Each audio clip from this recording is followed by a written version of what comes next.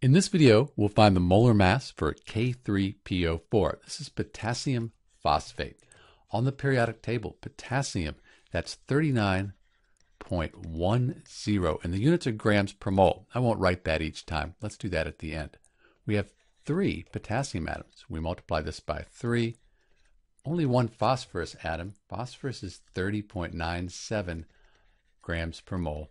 And then oxygen, we have 16.00 grams per mole, and we have 4 oxygen atoms. We're going to multiply that by 4.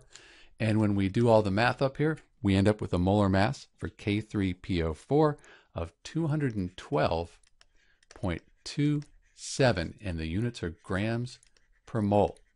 That means if we have 1 mole of this potassium phosphate here, it's going to weigh 212.27 grams.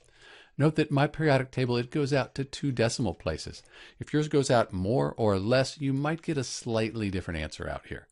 This is Dr. B with the molar mass for K3PO4, potassium phosphate. Thanks for watching.